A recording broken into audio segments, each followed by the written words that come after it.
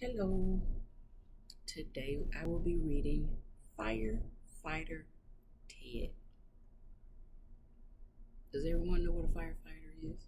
Or a fireman? And how they keep you safe? So that's one of our community helpers and they keep you safe.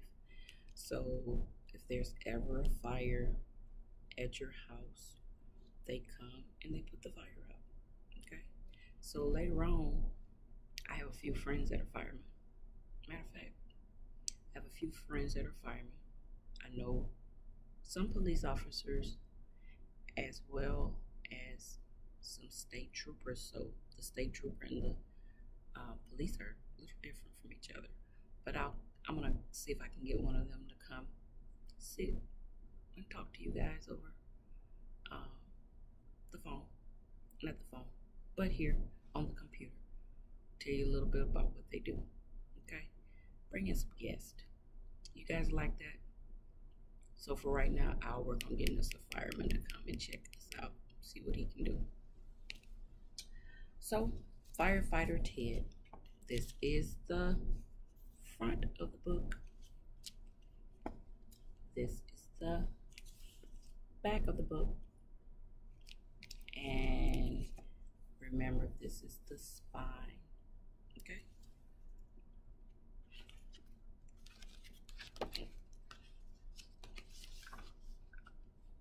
So Firefighter Ted was written by Andrea Beatty and Michelle Lemetria.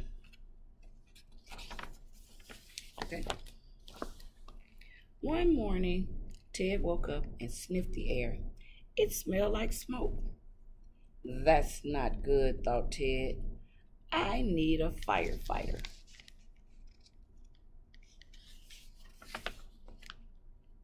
Ted looked everywhere, but he couldn't find one.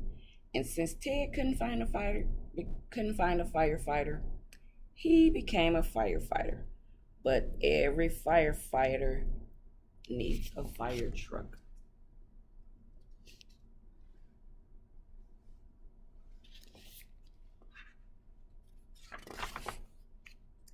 Firefighter Ted searched the house. The kitchen was filled with smoke. It rose from a plate on the table. Stand back, shouted Firefighter Ted. He put out the toast and helped his mother to safety.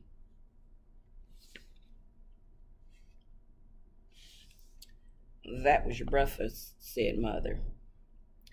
It still is, said Firefighter Ted, and now it's nutritious and safe. Go to school, said his mother. Remember, said Firefighter Ted, only you can prevent breakfast fires.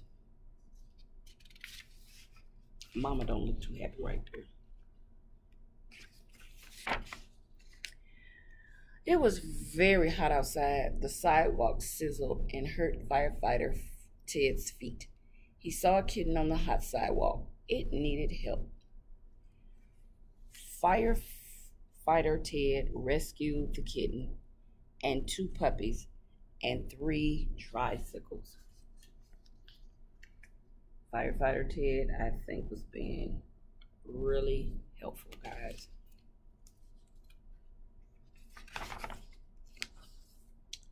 The crowd was speechless. No need to thank me, said Firefighter Ted, and he waved to the crowd. So what do you see on this page? I see a turtle. I think that might be a little poodle dog, an alligator, a bird, the puppies and the dog up in the tree. And then there's Firefighter Ted. Let's see what's next. When Firefighter Ted arrived at school, the principal was waiting for him in the hallway. You're late, said Principal Bingham. Firefighter Ted frowned. You're blocking the fire alarm, he said, and he helped the principal to safety. Principal Bingham turned bright red. Watch out, said Firefighter Ted. You're overheating. Principal Bingham's face turned redder and redder still. Stop, drop, and roll, said Firefighter Ted, and he helped Principal Bingham to safety again.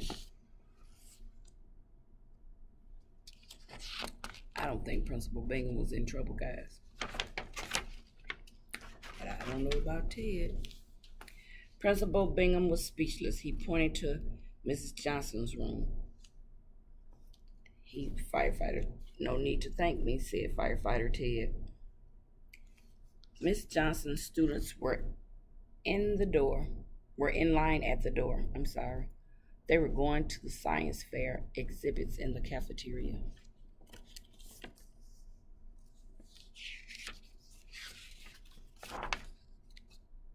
A parade, shouted Firefighter Ted. Firefighters always lead parades. Firefighter Ted led the parade down the hall. Woohoo, woohoo, woohoo. All the other classes came out to watch. Everyone loves a parade, said Firefighter Ted, and he waved to the crowd.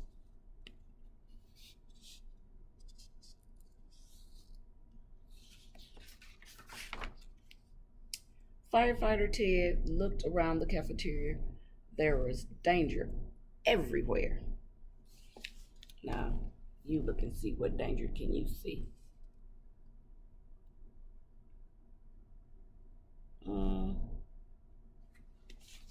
I don't see any danger, but let's see what Firefighter Ted does. Volcanoes, yelled Firefighter Ted. He jumped into action. Firefighter Ted stopped the volcano from erupting and helped the students to safety. Remember, this was a science fair. They were speechless. No need to thank me, said Firefighter Ted. Suddenly, Firefighter Ted smelled something burning. A thin stream of smoke rose from Principal Bingham's pants.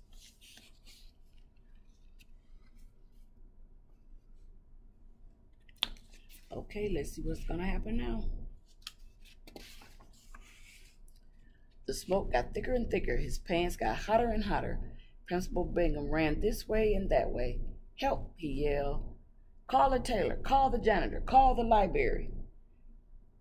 Just call somebody. The principal's pants were on fire. He just wants you to call somebody.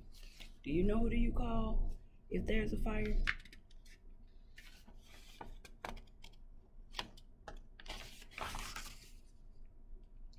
But Firefighter Ted was already there. He helped the principal to safety. He pulled the fire alarm and started the fire sprinklers. Uh-oh. Let's see.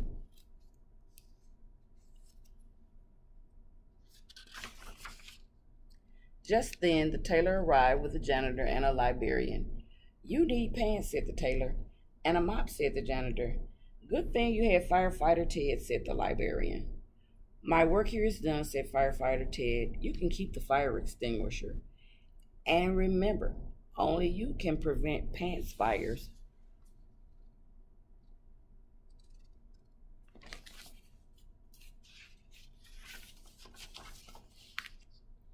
That night, Ted put away his fire truck and went to bed knowing he had done a good job. He lay awake for a long time. There's so much to know about fire safety, he thought. A poster would help everyone understand. Ted didn't have a poster, but I could make one, he thought, if I had a paintbrush.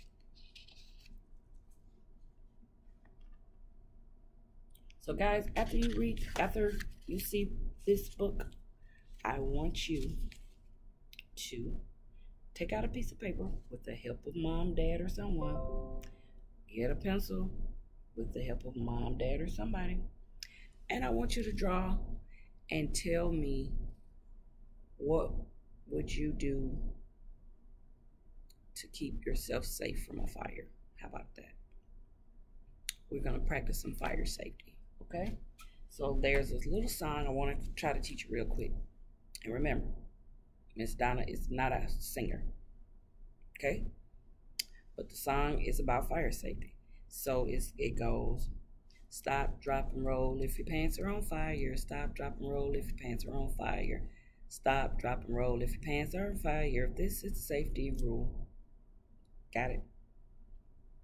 Stop, drop, and roll if your pants are on fire. Stop, drop, and roll if your pants are on fire. Stop, drop, and roll if your pants are on fire. This is safety rule. Okay? All right, guys. I hope you like that book.